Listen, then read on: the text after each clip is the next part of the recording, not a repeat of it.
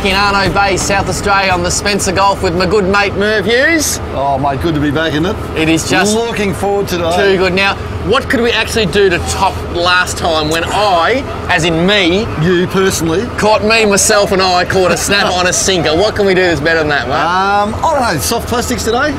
I like the man's thinking. I reckon soft plastics would be good. I reckon give yourself a challenge. Put a line out without a sinker, without a hook today. I want to see how good you are. I reckon we're a chance. The fishing is so good here, I reckon we're a chance. We're heading to a wreck about 25 k's offshore. The fish are thick. I reckon we're a chance, mate. Just a small chance.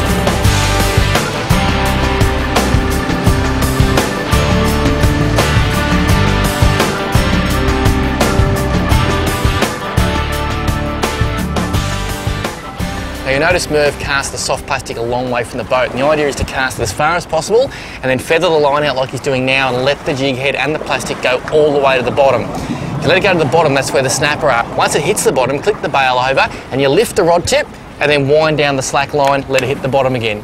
Lift the rod tip, wind down the slack line, hit the bottom again. You've got to basically hop that plastic along the bottom all the way to get to the side of the boat again and then bring it up. Now snapper will hit it on the way up, but they'll mainly hit it when it's just bouncing that metre over the bottom.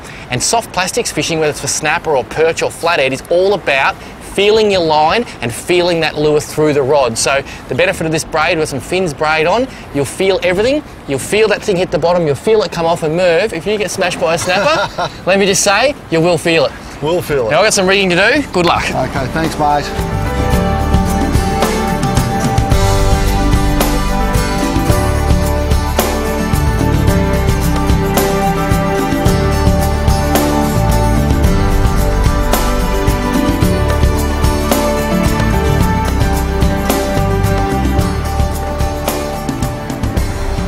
They call him the Mervinator. Merv, I'm so impressed.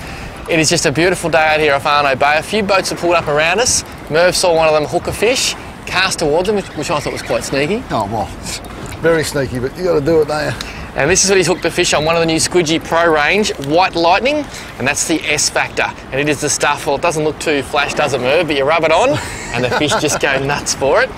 And how was the take, mate? Hit it hard. Hit it hard? Hit it hard. Bit of fight.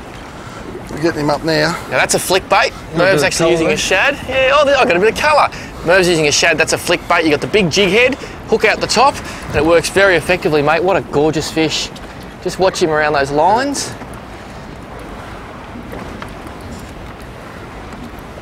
Oh, and don't they go hard on a placky. Look at the size of that thing, mate. It's all right, isn't it? Oh, look at that. Just get the old Enviro net coming around the back here, and in we go. Oh, and the beauty of using an Enviro net, as this is, and this is actually one of the Invisi nets that were invented for Tackle World, is that the fish doesn't get damaged. You can see the fish just lays in the net there. Nothing as in the way of spikes or scales are getting damaged. You can easily release the fish, and you don't get your hook stuck in the net, which is all important, because sometimes, I always say the best time to catch a fish is within 10 minutes of having had caught a fish. And there's nothing worse than trying to wrestle your hook out of the net when there's fish biting everywhere. Now, look at that. Great thing about lure fishing is that the snapper's hooked right in the mouth. There's that shad we were talking about. Heavy weighted jig head, big strong hook. There's our shad, and as it goes along, the snapper just can't help themselves. Merv, you are a fishing machine, mate. Oh, killing it today. Look at that. Just beautiful snapper. Snapper, scientific name, Pagus auratus. The snapper fishery in South Australia is just going from strength to strength. Now, they have a closed season in November. That was pretty good thinking, I reckon, because it allows these fish to spawn. So any time of the year is a good time of year to come and catch these beautiful fish, isn't it, mate? Oh, they are fantastic fish, aren't they? Just corkers. I love snapper. What is it that you love about reds, mate? I reckon it's the colour. It's just the blue dots through the pink. They just come up magnificently, especially in the sun. If you're into fish, you'd marry one of these, wouldn't you? Just about. Just about. I think we'll put this girl back. That is just quality. Well done, mate. Well done to you.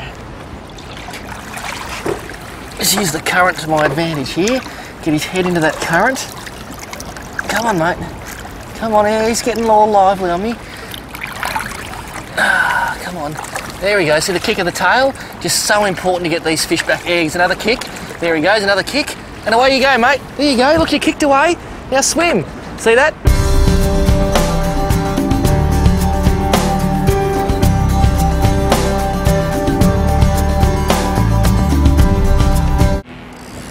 You're quick off the mark, Hughes. I've gone That was like you were coming in from the Randwick end at about 400 miles an hour. Did you see? It was a quick switch. It was put the plastics rod down, come across here, the rod took off, and the Mervinator was on it. How's this? This is a twin power 4000 with 10-pound fins. This little stick's a Starlo stick. Look, if you caught flatties and stuff on it, you'd be doing well. But to catch big snapper, and Merv, I think you've got a nice red on there. Yeah, sounds all right. I'm not getting him off the bottom too hard. He's pretty keen on the bottom, I think. Now, traditionally, this is what people would think is a snapper outfit. Trinidad 16, nice strong stick. You'd expect sort of 30 to 50 pound braid. But as we move on, technology increases.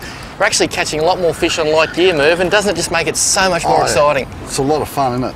You've just got to love snapper. I know you probably get sick of hearing me say it, but there's a bit of tide now, so this fish is pulling against the tide.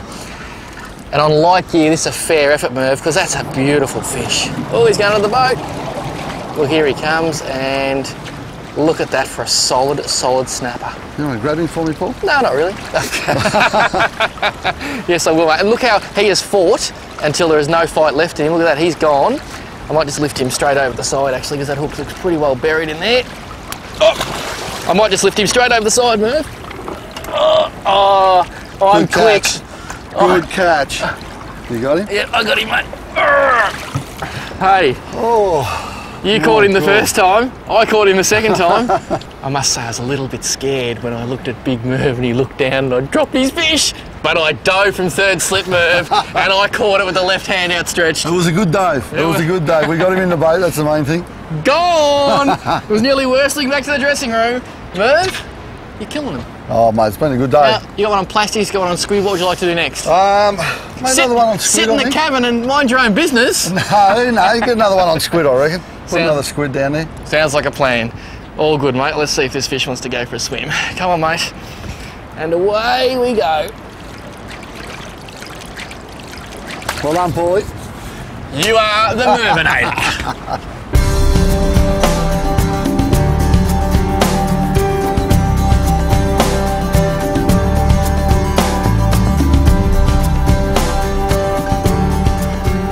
This is a traditional fast water snapper rig, and when I say fast water, I'm talking about anywhere where there's tide, 1 knot through to even 12 knots. If you use the right gear, you can get to the bottom and still catch big fish.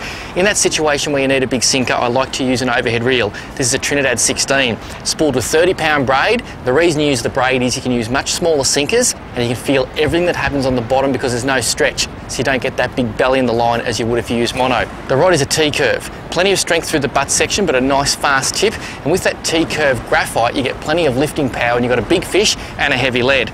Now, I've got a wind-on leader, 50-pound, that comes off my braid. That gives me a little bit of shock absorption. There's a big fish. The wind-on leader runs through and then comes down to a black rolling or crane swivel. Always use black rolling or crane swivels because the brass ones don't actually swivel. They should be called line joiners. The other benefit of these, they're extremely strong. You'll find, let's say this one's probably rated to about 80 kilos. A brass swivel of 80 kilos would be about 3 times the size.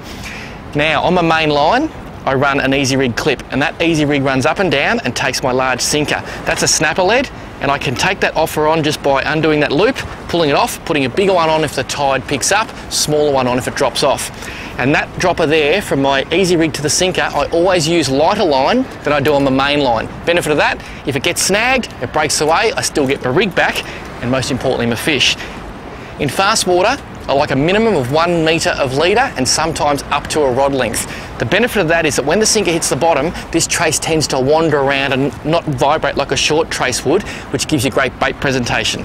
At the end of that trace, I have 2 hooks. Now these are fairly close together. They're both 8/0 owner suicides. Bottom hook tied on, the second hook is snelled to the main line, and that gives me the ability to do great bait presentation, but also to have that top hook fixed, so when a fish takes it, you get a good solid hook up and penetration.